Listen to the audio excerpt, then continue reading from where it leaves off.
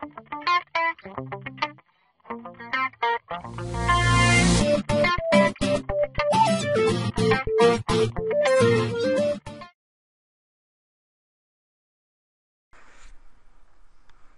today I'm going to be working in Microsoft Excel 2010, and I want to talk about some of the list management tools that are available within Microsoft Excel.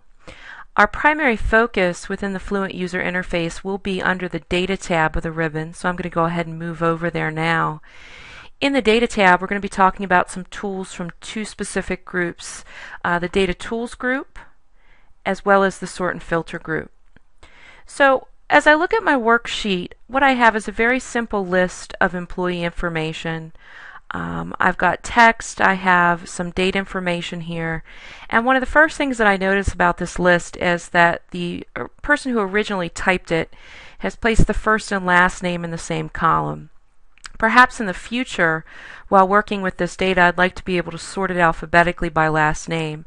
So the way in which it's positioned now with that information in one column is going to become very difficult for me to be able to do that. So one of the first things that I'm going to do is work with a data tool called Text to Columns. It's located in the Data Tools group of the Data tab in the ribbon.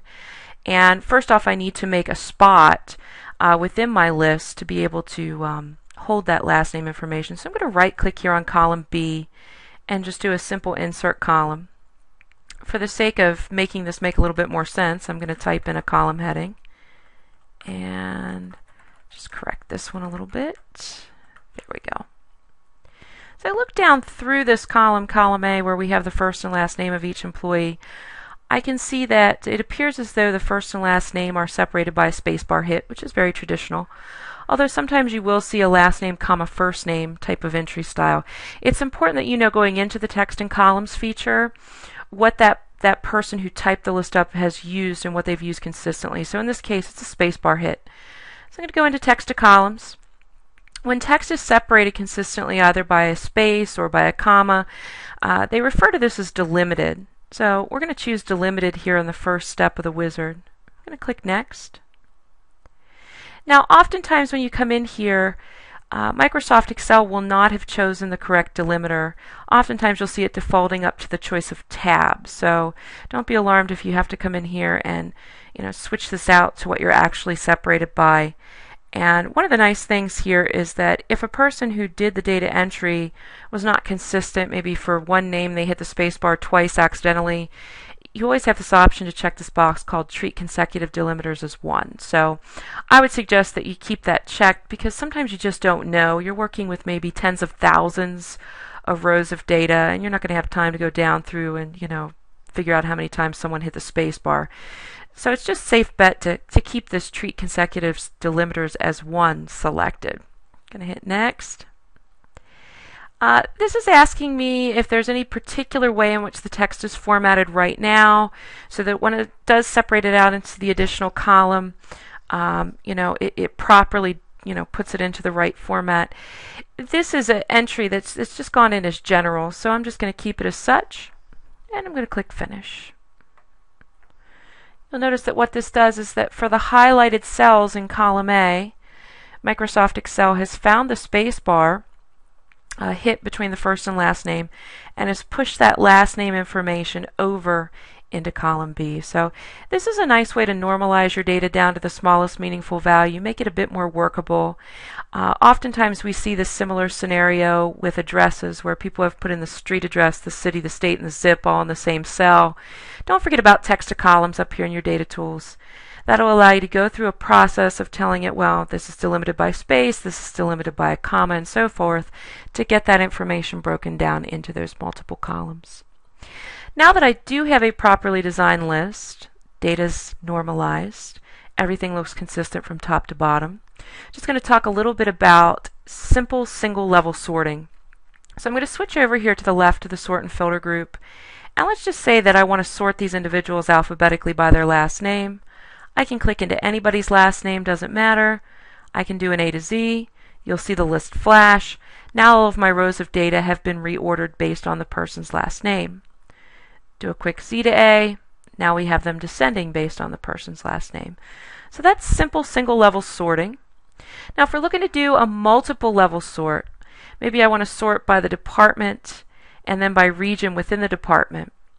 What I can do here is click on the Sort button in the Sort and Filter group, which allows me to do unlimited sorting levels. Now, this unlimited sorting level came about in Excel 2007.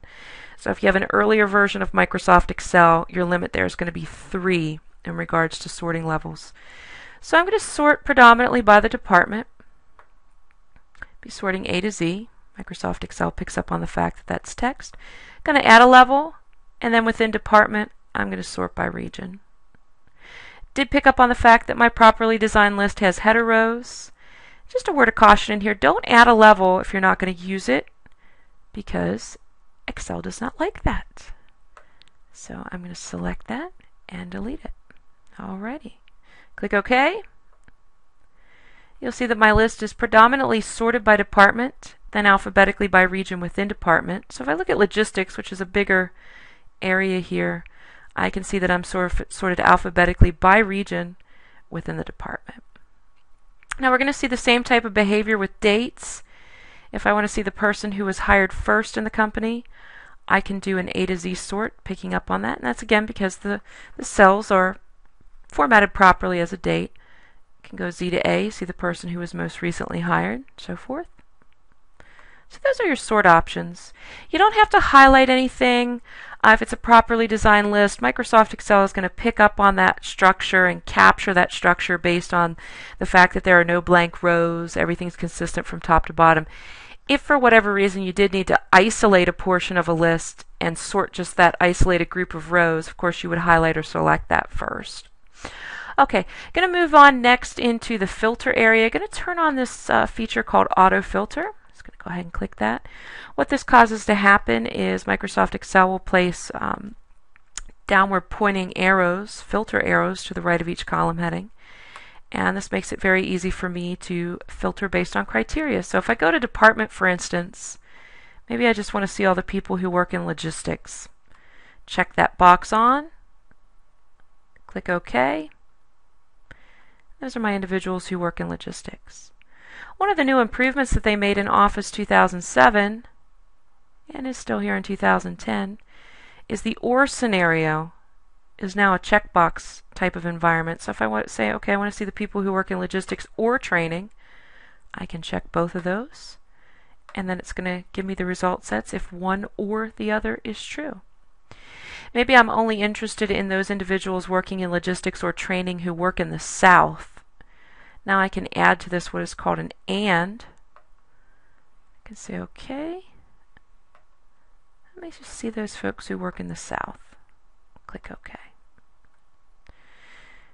So I have 4 people, 3 who work in training, 1 who works in logistics, coming up in the southern region. Now this is a very small list in comparison to what most of you will be working with. So do be aware that you can work across and filter your way down by building and or scenarios. And sometimes in doing that, you may have filter arrows on several columns. So one of the things to keep in mind is that you do have the ability to clear a filter using the clear option up in the sort and filter group. Pick that. All the auto filters on each one of the individual columns have been removed and the full list is displaying again.